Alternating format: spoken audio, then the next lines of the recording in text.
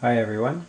We're going to do another test here because I wasn't really happy actually with my previous test one of this setup here, the Flynn parallel path. And what I've added here is the bar across the top here to allow the flux to actually move up when the coils are activated. So the previous video I didn't have that bar across there, and that changes a lot of the characteristics that would actually need to be there for the flux to go to.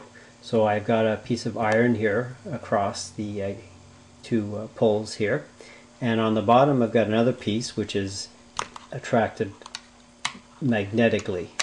So I'm clicking that on right there. That's the attraction now. The coil is off.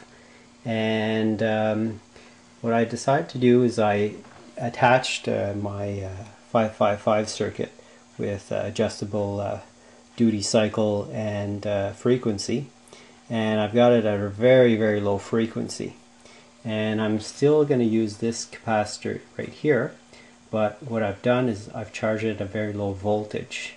So right now that 30,000 microfarad capacitor is charged exactly at 3 volts. And 3 volts is actually the ideal voltage to activate and disactivate the flux. And there is the scope shot right there of what the pulses look like coming out of the 555 timer. And there is the data right there. So we're pulsing at a very low frequency, under 1 hertz, 0.67 hertz or 0.66 about, and the duty cycle is somewhere around 7% duty cycle. So it's a pretty short duty cycle, but it's a very slow timing period. What the idea here is that capacitor that's charged at 3 volts, okay, here is attached directly to the 555 circuit. But the circuit's working, but I haven't attached this leg here of the coil. So what I'll do is I'll just connect that leg of the coil, okay, and you'll see the magnet fall. And obviously that means that the flux gate has released. And then we'll calculate the remaining joules left in the capacitor. So I connect it now, and that was 1 pulse. So I was able to connect it, let it go before the next pulse comes up. So as you saw, it released that small piece. And the reason why I'm not too happy about my other tests as well is I used a transformer, and that very heavy 8-pound transformer or whatever weight it is very difficult. It's very easy for just a little flux change to let that go.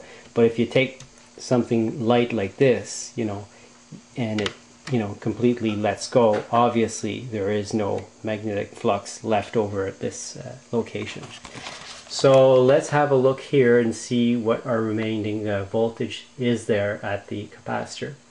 So it's going to be about 2.85 because that's still climbing there. The capacitor recovers when it's hit like that. So I'll do the joule calculation now. Okay, so here we go. We've got 3 volts at 30,000 microfarad, and that gives us a total of 135 millijoules. Those are millijoules. And if we look at the next page, here we have the voltage on the capacitor at 2.85 volts, okay, 30,000 microfarad. And that gives us 121.83 millijoules. So we've taken a total of about 13.2 millijoules. All right, because there is the other, okay, 135 less 121.83. So very small amount of energy needed to go there. And let me show you, the capacitor really is still even climbing at this moment. So it's at 2.8522 now. Probably even will go to 2.86 by the time it recovers. So that's to show you that even though my calculation looked really good on the previous test 1 video, it's actually much better than that on this video here. And test 1 wasn't really good test because, like I said, the transformer is so heavy that it doesn't take very much energy to release a weight that's just about to fall anyways. So this is the true test here, utilizing that. But the big difference is bridging the top here for the flux to find its path, and because the flux goes from this here and is all pushed up here. So this becomes apparently about like 3 times more flux at the top here. So that's as far as this test is concerned. And what I'll do now is I'll hook up the coils here with a variable voltage, DC voltage, and I want to show you something that's also very interesting there. Just for the fun of it here, I'll give you one more kick. There's our voltage on the capacitor there, so 2.8539, and we'll give you one more view here of one more connection. Okay, and 2.68 and climbing much faster, so obviously it'll go to 2.70, I'm quite sure. And there you go. So there's another view of it. And now what I'll do is I'll hook it up to just straight DC voltage and no pulse here, and see what we get.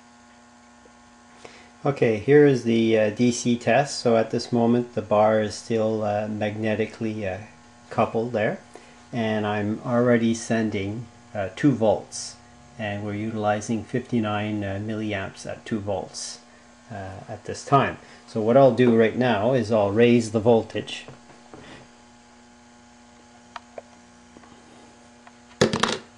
Okay, I'm having a bit of a hard time here with the variac because it's very sensitive, difficult to get that voltage there.